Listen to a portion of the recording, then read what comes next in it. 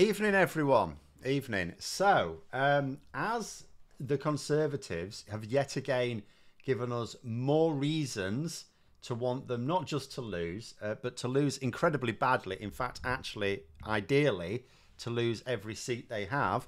I thought we could just discuss the top reasons why we should want the Conservatives completely destroyed. It'd be rude not to. It would be rude not to. I will just start off with a couple of little bits of one unrelated news, but I noticed there were some comments, and yes, someone has just said, so the US House of Representatives has now voted by quite a margin. It's like 300 to 100 and something to vote for the aid bill, which includes aid for Ukraine. The other thing, though, I wanted to just draw attention to. Where's it gone? Where have I got this? So I saw someone tweeting something, and they're usually quite reliable for things like this. To note, ahead of the local elections, which is the last set of elections before the general election, doesn't matter what happens, doesn't matter what the Tories do when they try to have the election. These local and mayoral elections are the last major. I mean, we could still have the odd by-election, but in terms of major elections. And it suggests here there's been a huge surge. There has been a campaign, you will notice, there's been a campaign specifically targeting young people to get them to register to vote for these elections, yes? Looks like it's been successful. 113,000 applications were received on the deadline of the 16th of April from under 35s. Apparently, this is a 90% increase on 2021. I don't know about 2022 figures. But given that these local I mean, the mayoral elections are already are in there as well. And maybe it's because there's the mayoral elections. Maybe that's given it higher profile. But 113,000 specifically under 35s. And remember, these elections are not everywhere. You know, they're not taking place. The only ones that are taking place anywhere are the PCCs. Alex just said they're hoping to sack my Tory PCC on 2nd of May. I mean, I think that's the one we all vote. I mean, that's the only one I have this year. We had local elections last year here. There is no elected mayor for my area. So we have the PCC elections. I mean, I don't really agree with the position. I mean, I will turn up and just vote. I will vote for the donkey with the red rosette. I don't know them from Adam, but I don't really agree with that position. For me, the local elections are important. Your local councillors are important, and the elected mayors are important. The PCCs are just I don't find them very accountable. I don't consider them all that accountable, really. So I think they just make a mess of things. But anyway, is the lighting on the mugshot of Moggy look like he's a Hitler toothbrush? No, I wouldn't have done that deliberately. Let's have a look. No, I think that's just... Oh, okay. It looks a bit weird. Yeah, maybe. I didn't do that deliberately, in all honesty. How do we boot the witches, Braverman and Patel out? So, tactical voting the same way we boot all of them out. It really is that simple. Like, no, if you look at the MRP polling, no concern. Like, normally what you do is you look at the way the results have panned out, and you go, like with Boris Johnson at the last election, it was like, oh, but he got over 50% of the vote, so even if everyone else had combined their vote, we couldn't have ousted him. Which, there's a couple of things. First of all, remember, there's always loads of people who don't vote at all. So part of getting rid of these people is getting people who've never voted before or who don't usually vote to come out and vote. You know, getting them to come out and vote. But the other thing to note is this year that's very different. It is possible. Obviously, MRP polling, you know, doesn't tell the whole picture. There's lots of unique local issues. But it's actually possible that no Conservative candidate will win 50% of the vote, which means that if people do vote, and they don't have to vote, I'm not suggesting people have to vote tactically, far be it, but if people do want to destroy the Conservatives, voting tactically is the way to do it. The trick is who is the tactical vote. And, you know, I can point out, stopthetories.vote, I know their methodology will be at least as good as anyone else's and better than most. And you can be quite certain that they are not a secret Tory fake site set up either. Just check it out on the day you vote. But tactical voting is the way to do it. And they're all vulnerable. Realistically, I don't expect the Tories to be actually wiped out at this election. The Canada 1993 would be hilarious. I don't see it quite happening. The reason for which is that there are a lot of seats where the tactical vote is not clear for people. It will be clear enough to people who are analysing the data. So if you go to stopthetories.vote, you will find the best advice. But it won't, not everyone will do that. So there will be some people trying to vote tactically who don't know which one is the right one to go for. So the tactical vote in some seats will be split. But, I mean, Liz Truss, out of that picture, Jacob Rees-Mogg could be gone even without a lot of tactical voting. But at the same time, if you're in his neck of the woods, tactical voting definitely there. Liz Truss, now that you've got this independent conservative group standing, she's very vulnerable. She is very vulnerable. Liz Truss could be gone as well. Boris Johnson is already gone, unless he decides he wants to stand for a seat in this election, but he's shown no signs that he does. Suella Braverman and Rishi Sunak are in much safer seats, but again, they're not so safe that if what you ideally need in those seats is a non-partisan campaign. Obviously, the individual parties will be, you know, sort of promoting themselves. You need a non-partisan group to say, this is the tactical vote in this area. That's really there. Anything new from Labour about economic policy or housing? Not new, no. I don't expect them to announce any new policies now at all until even when the manifesto comes out, so if you look up Labour manifesto, there's an article they wrote last May, because they'd had a squiz at the manifesto. So what is actually, now some things will have changed, but I don't think anything will have been added. So basically Labour's manifesto will be what was in that article. It might just have had a few things removed or changed in the last year, because we know some things have. But I don't think there'll be anything new. So I don't think there are going to be any new policies. There won't be anything. The only surprises that will be in the manifesto, if there's any surprises at all, is something we thought was a policy and has gone. But hopefully not too much of that. But I'll kick us off anyway. Reasons to destroy the Tories. So I was just thinking after Rishi Sunak's speech yesterday, because I'll tell you what particularly infuriated me. So it's the usual Tory thing. Like, they kick down, don't they? They tell the middle classes that, oh, the reason things aren't working for you, the reason your public services aren't working is because poor people are hogging it all, benefit scroungers, you know. And then what do they tell the poor people? Oh, it's the immigrants. So it's constantly kicking down, right? And it's what they always do. So now they're attacking, you know, people who are too ill to work, or people who have disabilities and just can't work, right?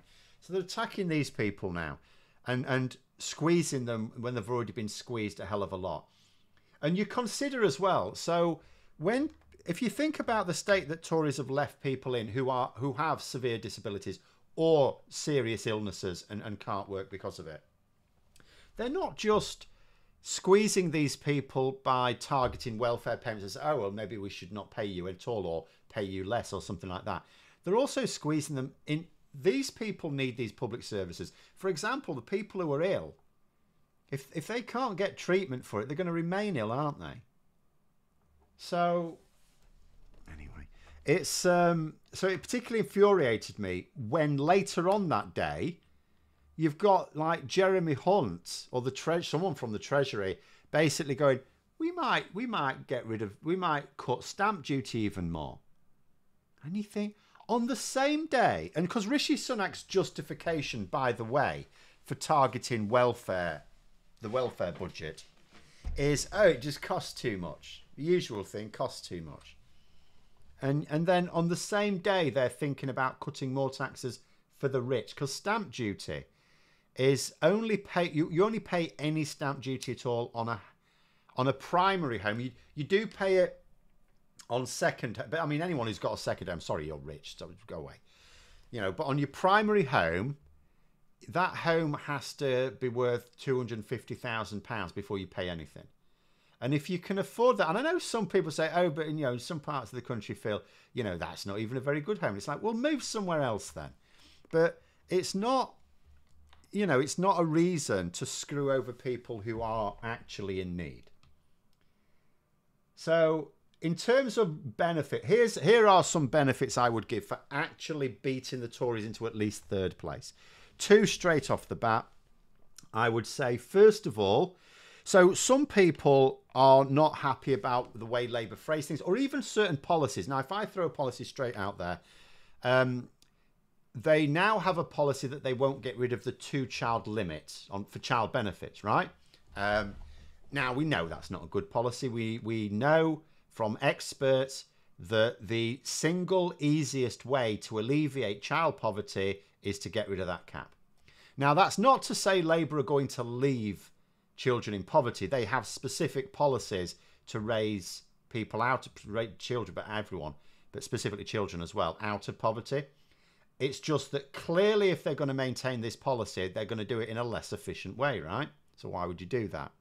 Why they would do it is because they had to counter the Conservatives. Because there are a lot of voters who think to themselves, oh yeah, people just having children just so they can live a life of luxury on my tax dollar.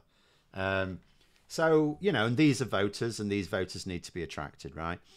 And it's the same thing with their rhetoric. Someone, you know, was saying today about their rhetoric on the asylum issues. So Labour's focus in the mainstream media is on dealing with the criminal gangs, not, you know, putting asylum seekers in hotels, things like that. And you think, well, what about, you know, having safe routes? What about actually processing the claims? Labour have those policies. They're written down. They're on the website. They're all there. Yvette Cooper talks about them in Parliament. So, you know, they're not secret policies. They just don't waste their time promoting them because the voters they're targeting aren't interested, right? So, but why do Labour have these rhetoric? Why do they have some of these policies?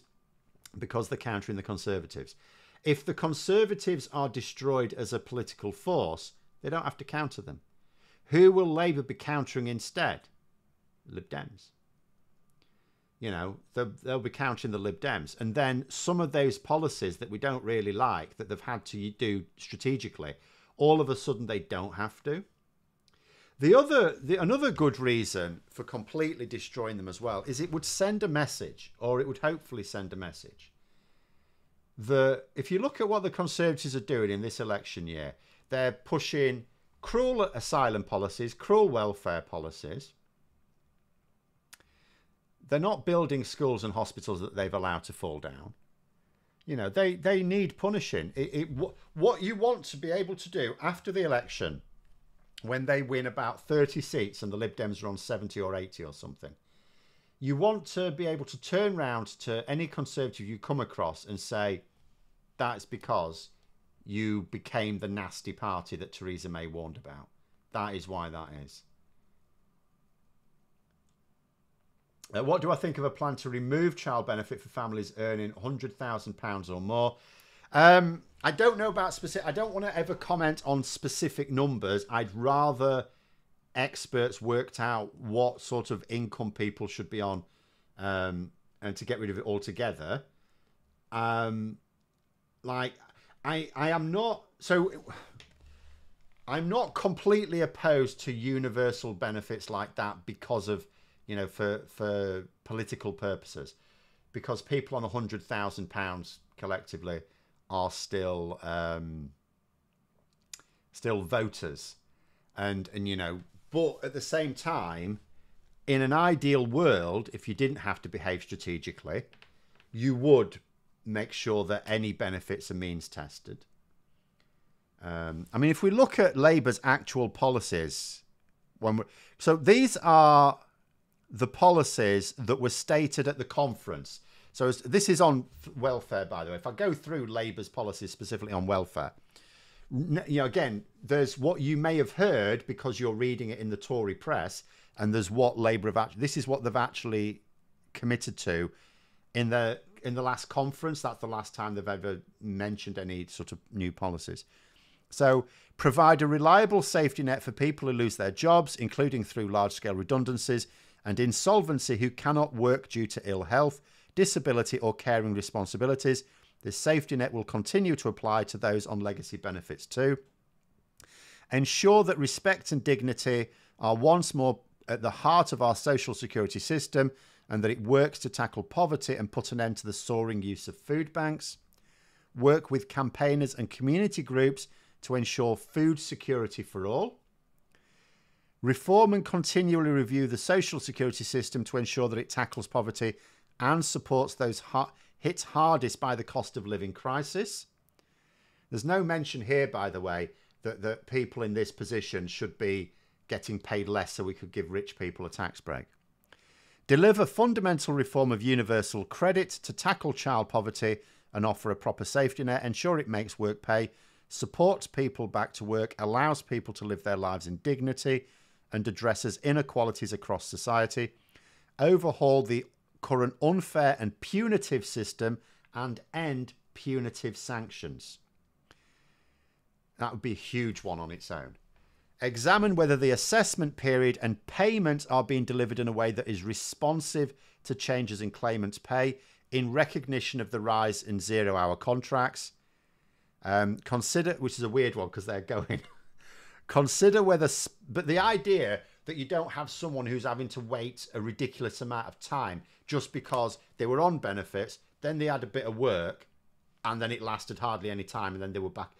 Sometimes there's a long delay, and it doesn't just restart the benefit system. But anyway, in recognition of the rise of zero-hours contracts, consider whether split payments should be made the default to prevent domestic abuse and financial control. Recognise the importance of in-person appointments in supporting people to access the social security system, such as those without digital skills. Because at the moment, it's like, oh, you've got to do this thing online. Well, what if you don't know how to do that, or you don't have a smartphone or something? Oh, sorry, tough. Make the rights to financial and employment support for the unemployed conditional on and balanced by responsibilities to look for work and take it up, which already exists now anyway. Offer tailored support, coaching and training opportunities. Make every stage of the social security system supportive and accessible. Fix the access to work scheme with improved targets for assessment, waiting times at reasonable timescales by giving people who are looking for work in principle indicative awards. A Labour Department for Work and Pensions will be committed to the social model of disability, not the medical model, and also incorporate principles of working with disabled people throughout policy processes, often referred to as co-production. So that's Labour's actual policies. You won't have read about that in the Telegraph. But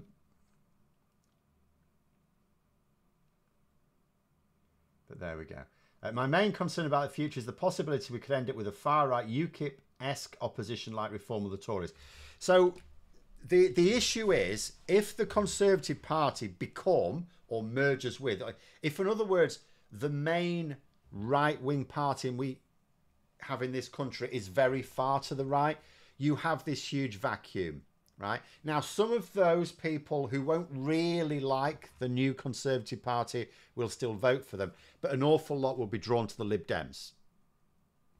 And that might mean that the Lib Dems tilt a little bit to the right as well, because they'll be getting... Because if you create that vacuum, inevitably the Lib Dems can suck an awful lot of voters from it. So that may mean that the Lib Dems... But the Lib Dems will, at worst, become sort of like the Democrats in America. Like, the Democrats are not a socialist party. They're what you might consider a moderate conservative. If you got rid of all the far-right loonies in the Conservative Party, you'd probably have what is basically like the Democrat Party in America.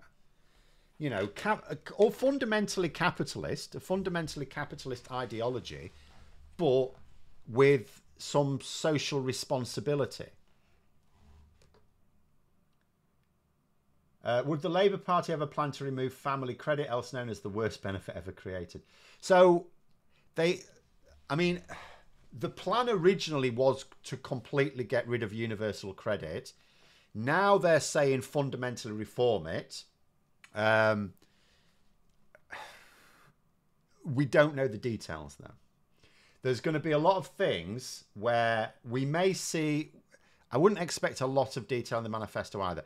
They'll only offer details on things they have to. So some of it we'll have to wait and see. But in terms of their actual policies, these are the things we hold them to. And remember, whatever appears in the manifesto, Keir Starmer has gone to a lot of effort to make sure that they're certain they can deliver on it.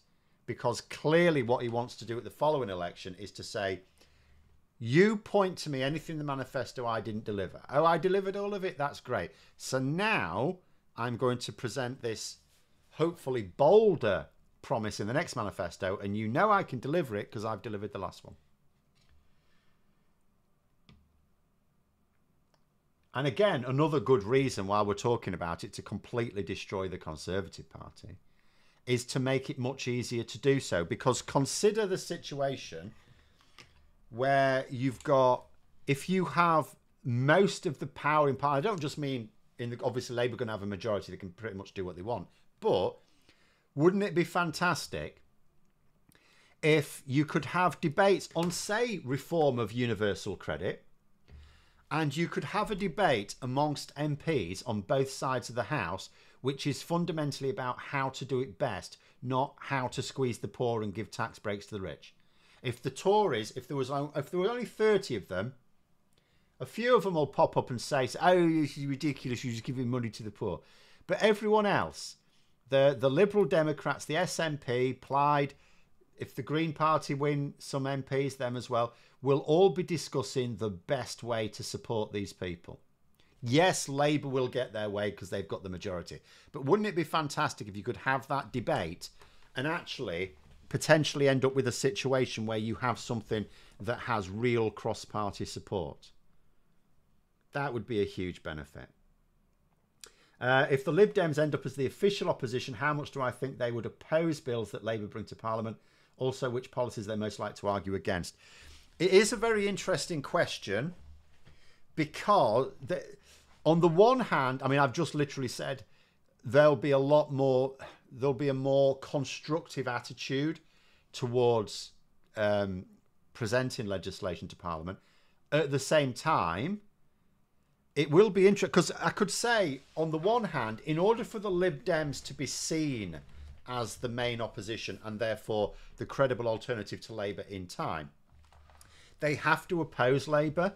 Now, there will be some things they could, for example, again, it depends. If you create this vacuum where there's those sort of more right-wing voters, do they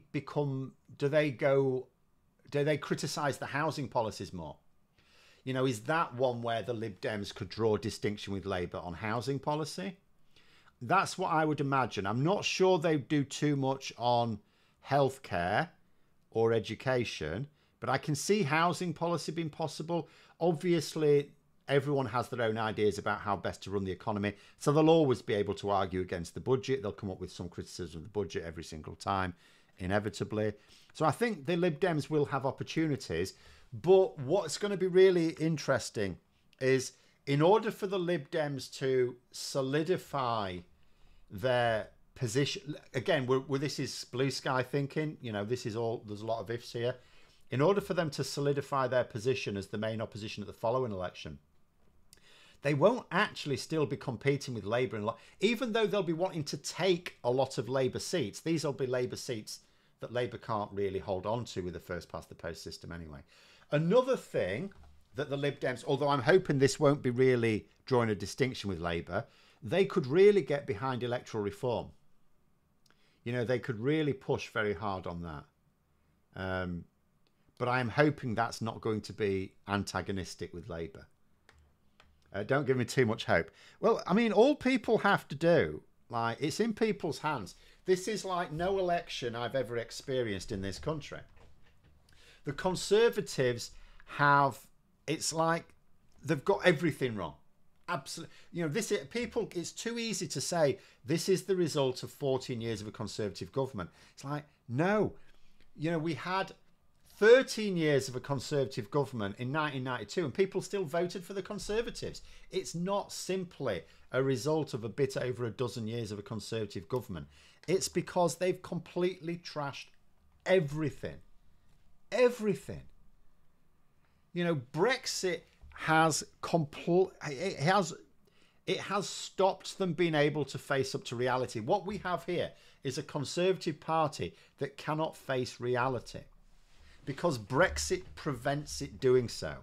If the Conservatives elect a leader who is practical and strategic, they cannot go along with the hard Brexit.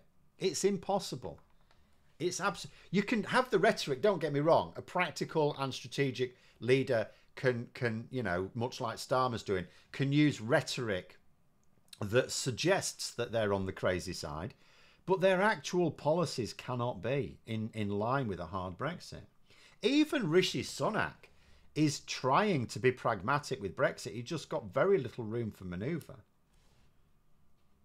How can the Lib Dems differentiate themselves from the Tories when they themselves are differentiating themselves from Labour? Definitely don't need a Tory 2.0 party.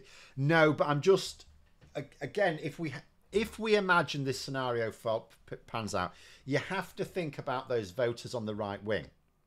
You think about where they go.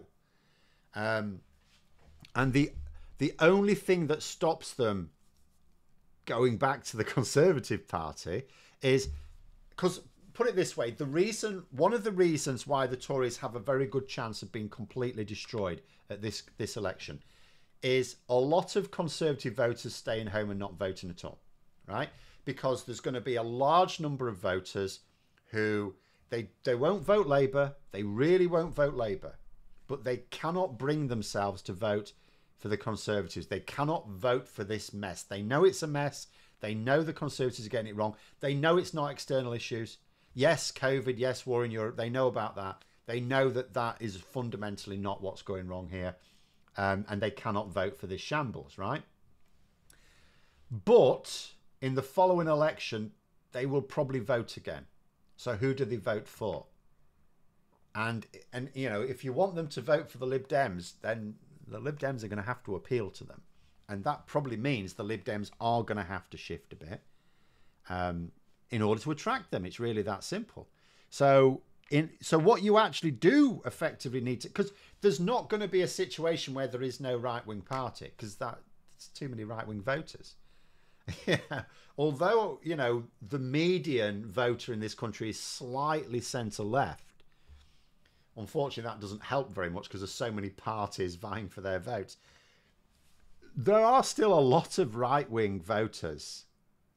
And there's also a fair number of authoritarian voters, authoritarian left-wing. Now, they can be split. You know, it depends on what they prioritise, their left-wing economic ideas or their authoritarian social ideas.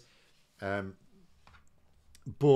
yeah, if you want to destroy the Conservatives, like if they're beaten down to 30 seats and the Lib Dems do not try to win those, because, again, there's going to be a huge pool of untapped right-wing voters for the next election. And if the Lib Dems don't chase after them, the Tories will. And the Tories will come straight back again. You know, even if the Tories were beaten down to 20 MPs, they could still come roaring back because they'll have the money behind them. They could still come roaring back if those voters are up for grabs. So you have to take the voters off them. Labour can't take the voters off them. So there's only the Lib Dems. Well, there's only the Lib Dems and Reform UK. But again, I'd be very surprised if Reform UK genuinely are trying to become a long-term political party. I just see them as like, you know, like a brainworm for the Conservative Party. They're just there to change their DNA and then bugger off. My big worry is if the Tories approached reform and did a deal that they couldn't refuse to merge. Tory reform is nothing new, but it would be an election year for Labour. I don't think there will be a deal with reform. You can't rule it out. Of course you can't rule it out. I think the biggest danger is not Reform UK doing a deal with the Tories. I think it's Reform UK just not being able to stand candidates, because they're assigning candidates, then they're having to sack. They've sacked about half of them or something, or a fair number. It's about 70 odd now, I think, because they attract. It's not just that they attract racists and xenophobes and other various flavors of bigot. It's that they attract the sort of people who don't understand that these views can't be aired publicly. They think they're fine. They think they're mainstream. And so they can't. They're struggling. But I don't think they'll come to a deal. And the reason I will say that is because what's the benefit to Reform UK? Even if the Tories agreed to let Richard Tice himself write their manifesto, which they won't, what's the benefit to Reform UK? Because the Tories will still lose. Remember, although Reform UK would like to suggest such, they're not kingmakers in this election. They're just the difference between the Tories getting pounded and getting obliterated, right? That's it. They're just part of that. They could end up being the difference between the Tories being in second or third place. That's it. They're not going to determine who's the government. So if Reform UK did a deal and stood candidates down, then first of all, who will, because that'll be 2 elections in a row, who will trust them in the third election? So they might as well just pack up and go home. And secondly, it'll do no good. At the last election, when as the Brexit Party they did it, it helped. It actually got Brexit. It got them. It got the UK out of the EU. If they hadn't have stood those candidates down, that wouldn't have happened. So they got something that they wanted. Whereas at this election, they can't possibly get anything they want. Because whatever the Tories put in their manifesto is going to be beaten, and beaten badly, to the point where it'll be difficult, or put it this way, any Conservative MPs left who argue that these policies were responsible for the loss will have a lot of ammunition. So no, it's in Reform UK's interests to actually help crush the Tories at this election so that they can say that the Tories cannot win while Reform UK are about, to force the Tories further to the right. Even then, it's still a tricky prospect for them. It's not easy. Because there will be some Conservatives who recognise that tilting too far to the right means you're just losing those voters. Those voters are going to split themselves between the Conservatives and the Lib Dems. You know, if the Tories keep tilting... At the moment, there's a huge amount of no man's land on the right wing, in what you might call the sort of moderate right wing. Around the centre, you've got the Lib Dems, and you've got Labour carrying out the odd incursion. And then you've got this huge area of no man's land, and then you've got the Conservative Party and Reform UK. Because the Conservative Party are not very different to Reform UK, are they, really? The policies differ in terms of how they intend to do things, because Reform UK can be utterly crazy with their suggestions. But their outcomes are the same. Can anyone think of any outcome that is different between Reform UK and the Conservative Party right now? I can't think of any. Remember when the Tories had the Monday Club, one of the most racist factions in politics? They've always had these people, because people on the extreme wings of politics, some of them are just blindly extremist, and they will form fringe groups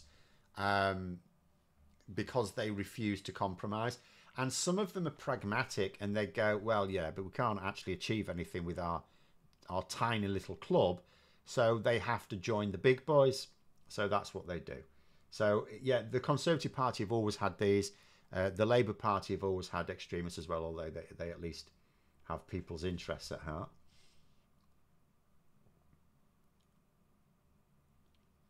If Braverman became Tory leader, I think a deal's more likely. Right, strategically, I mean, she's not going to, but strategically, it makes no sense for Reform UK to do a deal. What I would have done, what I would have thought made sense for Reform UK, if there's to be a deal, not a deal with the Conservative Party, what they could have done, and what they still could do, but they'd now be breaking their word, but what they could have done right from the start is to say, we won't stand a candidate everywhere. We will only stand candidates where we do not approve of the candidate offer. That would have given them space, for example, to not stand against Liz Truss, Suella Braverman, Priti Patel, and people like this, right? So they actually could have helped those. I would just think, Reform UK strategically would do themselves a lot of favours by having, by increasing the number of far-right Tory MPs, and they can do that by standing down in seats contested by people they approve of. And that would also free up the number of candidates they need to find as well. So I have no idea why Reform... I suppose in theory they could still do that at the end. But, given that Richard Tice has insisted that he's not going to do that, the longer he does that, the more likely it is he looks dishonest if he suddenly changes his mind, right? So, anyway, why would Labour reject the EU offer of free movement for young people? Gammon votes only minority now. They haven't. They've sounded sceptical about it. They haven't ruled it out. The Conservatives have ruled it out. Labour haven't, unless I've missed something. They certainly shouldn't, because it's identical to a policy they already have, just for different people. And given that this is on offer, it'd be mad. So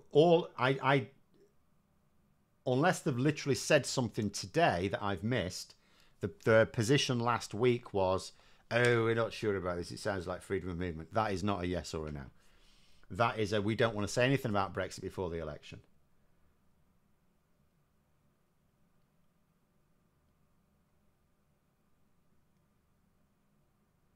Incredible the parties with the names Conservative and Reform seem to have fundamentally the same goals.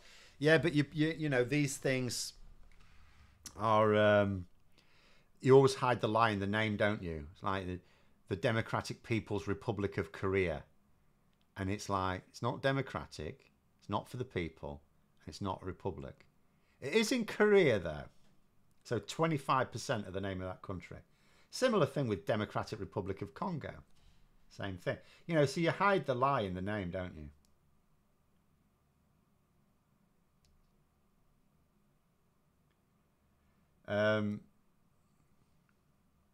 Electoral calculus shows a close Labour win with Lib Dems a very poor third, but no. Oh, is it? Who's this? Oh, is this for Braverman's seat? I'd be. I'm just gonna. I think they have changed their model, but I haven't checked it out really since. What I would say is, with electoral calculus, given that we are now starting to get full MRP polls from YouGov, I would tend to lean a little bit more into that than electoral calculuses. That's what I would advise. I'm not saying, you know, you treat any as gospel. Electoral calculus have had a few issues. I know that they keep refining it. They're not idiots. But I would just be a little bit skeptical.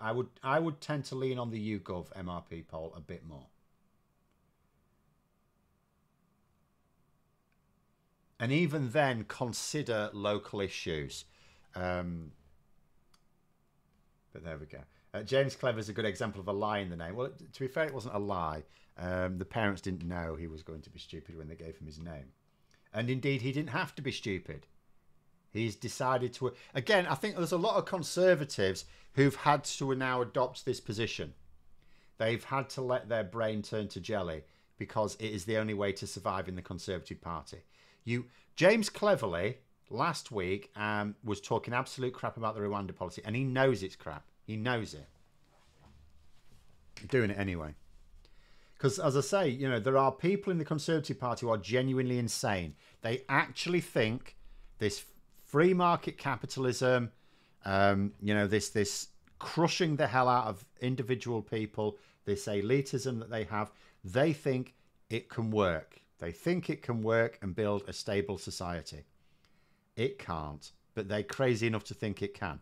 But there's a whole load of them know it can't. They're just hanging on to the coattails. They're just trying to stay on the gravy train. That's all it's about.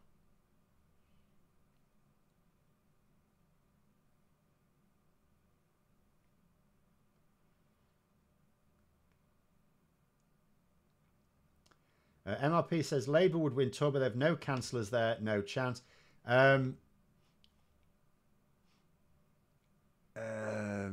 When did Torbay last go to the locals, though? Do consider, I don't know, I'd have to look into Torbay specifically, but what I would say is do consider that if the local elections were a few years ago, things have very much changed.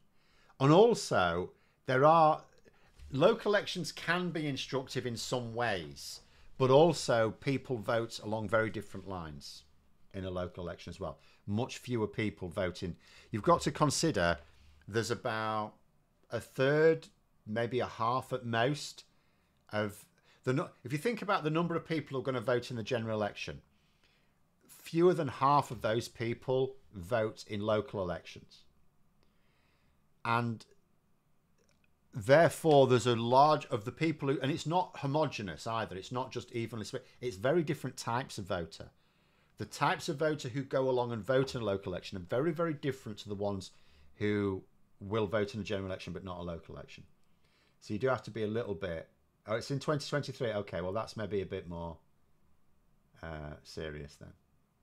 But again, we will see. I'll tell you what's going to be really fascinating, and that is just to see what happens in the general election. I am now really curious about the general election results. Not just the fact that we will no longer have a Conservative government. I'm going to be spending a long time looking over the results.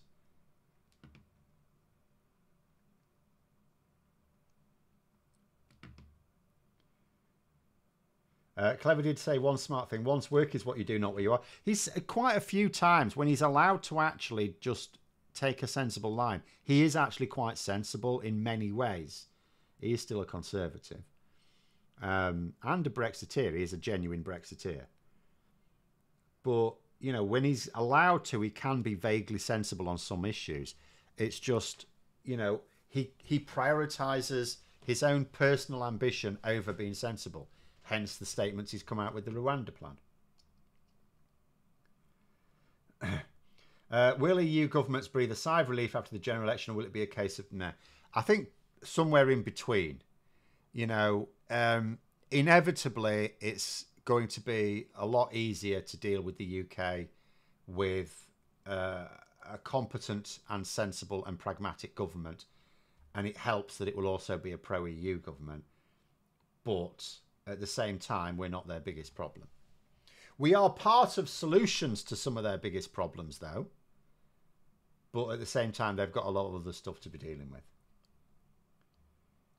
And the thing is as well, if you think about Europe as a whole, like, you know, sometimes people talk about, oh, there's a swing away from this and a swing towards this. Like, you know, so a few years ago, people were thinking, oh, there's a swing away from authoritarianism because Trump lost and Bolsonaro lost, and you were thinking, oh, maybe this is... And it's like, no. Because then, since then, we've had Italy and Argentina go the other way. You know, and it's what if you just look at the world, what happens is governments fall. And if you've got a right-wing authoritarian government in and it falls, it's like, oh, maybe there's going to be a change. There's never a change. Governments just fall. They're in power for a while and then they fall. And the same things happens in Europe all the time.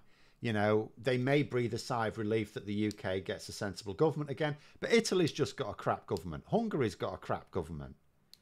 You know, so there always seems to be a reasonable balance of crap and sensible governments.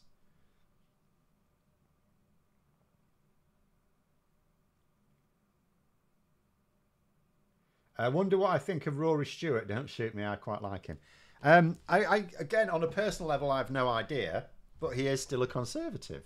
And, you know, it's not just that he joined the Conservative Party. He, even in the election, that leadership election contest where he had no hope of winning, so he could be as honest as he liked. And yet he still talked about the need to leave the EU. Really. So, you know, it was... Yeah, I mean, that's my attitude to him. He may well be fine talking about something that's not politics, but I won't get on with him talking about politics.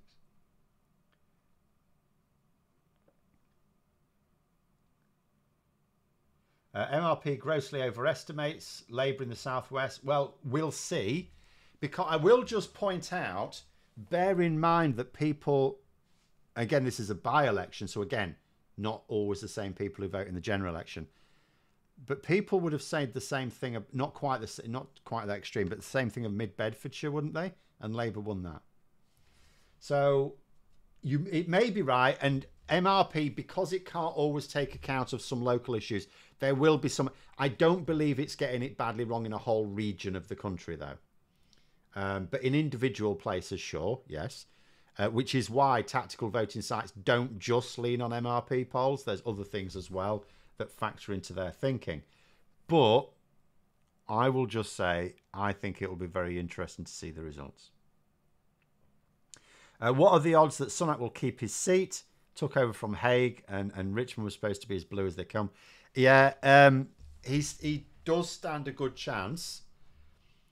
But if there was and the reason I'll say that is because I'm not aware of if there was a real good, if there was a local tactical voting campaign there, I would be thinking Rishi Sunak could be in a lot of trouble. The fact that we'll be, because there's two types of tactical voting campaign that's going to be going on. There's the national tactical voting campaign. There'll be various groups doing that, but there'll be groups who are campaigning nationally to get people to vote tactically. And then there'll be individual non-partisan groups doing so in local areas. So the best way to get rid of a Tory from what has been a safe seat is to have both of them. And as far as I know, I'm not aware anyway of any group in Richmond that is pushing this tactical voting. I know that there are some in some constituencies, but I'm not aware of any in Richmond. So, yeah, he's still probably quite likely to retain his seat. But I don't think it'll be by a lot. I think it'll be a bit squeaky bum, so he could lose it. And actually, if they delay the election until after summer, I mean, who knows? We'll have to see which way the polls still go, but who knows indeed. The other thing as well to bear in mind with Rishi Sunak, because he's the Prime Minister, for local voters there who are minded to vote tactically against the Tories, if they're willing to do that, there's a real prize on offer. Because, I think I'm right in saying this, I don't think a sitting Prime Minister has ever lost their seat in a general election. So the people there have a real chance to make history, to draw attention to themselves. And again, it helps send that message, doesn't it? If even your own leader in a really safe seat is not safe, it's a lesson to take voters seriously. You know, that is, again, that has got to be the biggest, even for people who don't want the Conservative Party permanently destroyed, just, you know, being able to send them a message that they cannot take voters for granted, because they have been. In a major way, they've been taking voters for granted. Because if you look at all the top issues that even, and I mean Conservative votes, I don't mean majority, we're not in them, we have first past the post, majority opinion matters nothing. Even when you look at polling just by Conservative voters, Rishi Sunak is doing nothing to address any of them, right? He's even got them thinking that asylum and immigration's a top issue, and yet what's he doing about it? He's making it worse.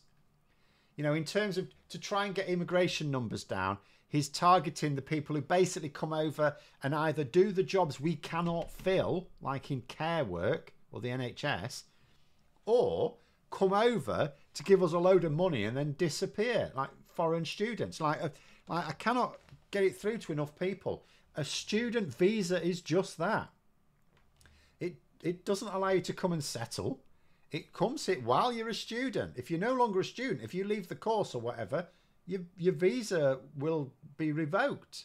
You know, it's only for when you're a student.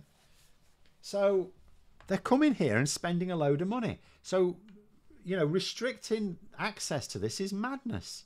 Absolute madness. That's not helping immigration. That's harming it. Wang Peng saying, I listened to Ed Miliband's book Big, and from it I gather he's actually quite radical in his thinking.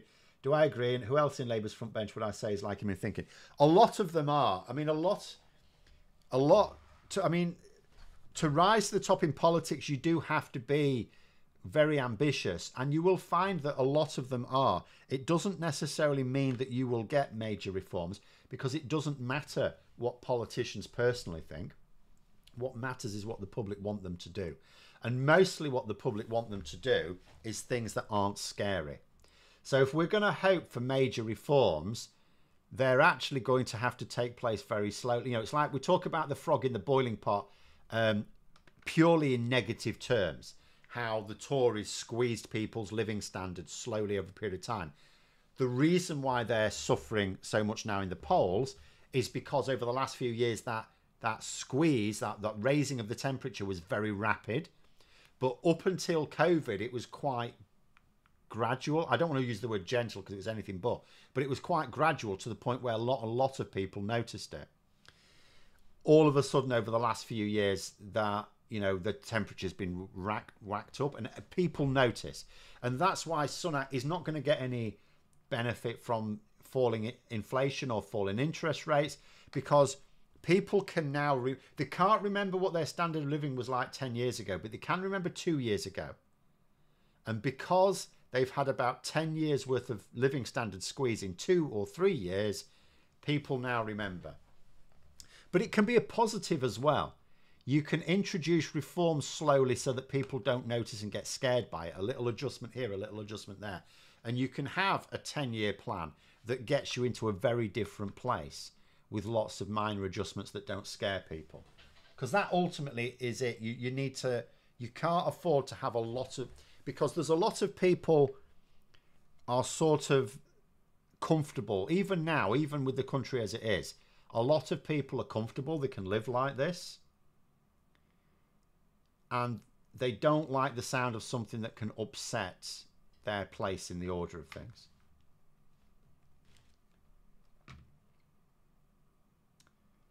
Rishi thinks 1 is a prime number. He didn't say that, did he?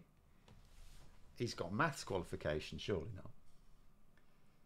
not. Where Streeting concerns me, he keeps on mentioning private outsourcing for the NHS. No, he doesn't. He doesn't ever mention private outsourcing. That is dead against policy. What he talks about is private provision to deal with the backlog. But Labour's formal policy is a massive amount of insourcing. Consider the difference. I need people to understand the difference between using the private sector for something and privatisation or outsourcing. Outsourcing is when you take something that's currently been delivered in-house and you give it to, or could be delivered in-house, shall we say, and give it to a private company, right? Whereas what they're talking about, the waiting list, the NHS does not have the capacity to deal with that. So what he's talking about is using the private sector for that. Now, there are still dangers with that. I mean, I was discussing some of them with a fella from We Own It. But at the same time, we're going to inherit waiting lists of about 8 million people. And we can't just leave them. We're going to have to do something to get those waiting lists down quite spectacularly, when we simply do not have enough doctors or nurses in the NHS. You know, we can build, I mean, it'll take time to even get the buildings back up, but we can build and we can pay for, all of this just needs money. Beds, hospital buildings, all of it just needs money. But doctors and nurses, no amount of money just conjures those up. Even if we were to pay an attractive rate of pay again, you can't just magic up all the doctors and nurses we need, because it's like in any workplace, you need a steady flow of people coming in so that they can be mentored. You can't suddenly double, I mean, not that it would be double, but you can't suddenly like double the number of new employees into a system. Can't cope with it. It'll be disaster. Say Phil also hates Wes. I wouldn't use that word. I don't actually hate very many people. And I don't think I ever express hatred of people. I'm not a fan of his. I don't hate him. I don't think I hate anyone in Labour. I really try to avoid. Say 1 and 2 are prime numbers though. No. 2 is a prime number, 1 is not. A prime number is defined as being a number which has exactly 2 factors, 1 and itself. 1, the number 1 only has 1 factor because 1 is itself, so it's not prime. So 2 is the smallest prime number. But anyway, do the Tories throw money at private healthcare irrespective of whether they're actually tending to patients? Yes, because there's 2 things with the Tories. First of all, a lot of them make money personally from these contracts, but there's an extent to which it's not even just self-interest. They have an ideological belief in the private sector, just like there are socialists who have an ideological belief in the state sector, like state production for everything, like, you know, we call them communists, right? And it's a lovely thought. It just doesn't work in my view. So there are things where I wouldn't want the state to be deciding it. I want the state to run essential services. So I would say I'd be in favour of the state running some manufacture, for example, steel. But by and large, manufacture, I think, works fine in the private sector. But services, public services, should be in the public sector. But you have some people who just think, but the state should actually manage all means of production, which is, you know, communism. And to the point where even if they get the opportunity to try it out and it doesn't work, they persist with it anyway because they'll never review their ideas because they have that ideological zeal. And it's the same on the right. It's just that in this country, in most countries, the right wing find it much easier to test their ideas out than the left wing because, well, they have all the money, you see. So they've got lots of money to try and persuade people that this is the right thing to do. And when it clearly fails, they still persuade a lot of people that it's still the right thing to do. The left can never get away with that, which is why any communist state inevitably turns into a fascist dictatorship, or at least a dictatorship, a violent dictatorship, because people don't stand for it. And there's no billionaires like telling people, oh, no, it's fine. Oh, the problems are actually caused by someone 2,000 miles away. The state shouldn't be running tabletop war games. No, they certainly should not be running tabletop war games. Even though someone told me like earlier this week that James Cleverly plays Warhammer. Didn't know that. I don't mind, you know, he can decide policy on that maybe. Is Labour waiting for Thames Water to fall apart before it picks up the pieces? I do hope so. And the rest as well.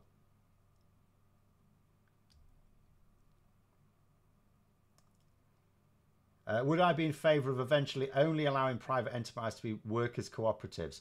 No, again, I'm not in favour of forcing a model because you have to be able to adapt. It's like, I'm in favour of trialling things out, and if they don't work, you have to accept that they don't work. So what you're talking about, if you only allow this, it's like you're saying we're going to force that. So there shouldn't be a need to force it. Trial it. If it doesn't work, then you abandon it or you refine it. You can refine a model. It might just be that some elements work and some don't. But no, I would never implement something just based on pure ideology. I don't think it's ideological to say that the state should be running public services because it's really obvious, isn't it? No one can explain to me how a private organisation can run, say, healthcare or housing or education better than the government doing exactly the same thing, employing exactly the same people, only they don't have to pay shareholders. I mean, that's really it.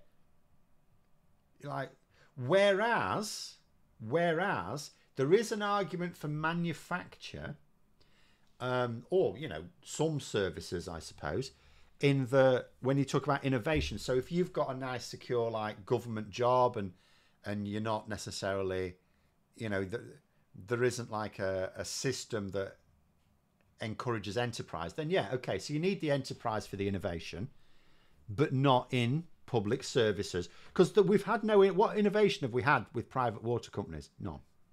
What innovation have we had in the NHS as a result from the privatised sections of it? None. What innovations have we had from the private housing sector? Bog all. You know, we haven't had... And that's what I would say. There are some sectors of the economy where you get genuine innovation and it works out quite well. Like supermarkets, people have a pop at supermarkets. Someone was having a pop at Tesco's profits the other day, making it sound big, and it's like, but as a percentage, they're actually quite small. The main issue we should have with supermarkets is the fact they're screwing over our farmers. But the reason they're screwing over our farmers is to try and keep food prices low. But they're not like the piss takers. They're not making ridiculous profits, and that is because they have genuine competition. And because of it, they do innovate. So supermarkets do innovate in a way that we get nothing at all from private water companies, private telecommunications companies. What innovation have we had in this country in the private communication sector? Nothing. Not a thing. So it's all bollocks. We don't get a better service for less money. We get a crapper service for more money. We don't get innovation. We don't get anything. Anyway, next one. We've run out of time. I'll just go through the last few comments. With Labour having regular talks with EU members, would that help in part with rebuilding the military, especially as the EU are moving towards a sort of war economy? Again, hopefully, yes. Hopefully, we're going to have a more Eurocentric attitude towards European defence. We shouldn't be... Even if it weren't for Trump, we shouldn't have been relying on America for all this time anyway. It's ridiculous. You could sort of understand it immediately after the Second World War. We should always have been moving towards a point where we understand that America's interests may align somewhere else. So I do hope so. But anyway, we'll have to call it there. Run out of time.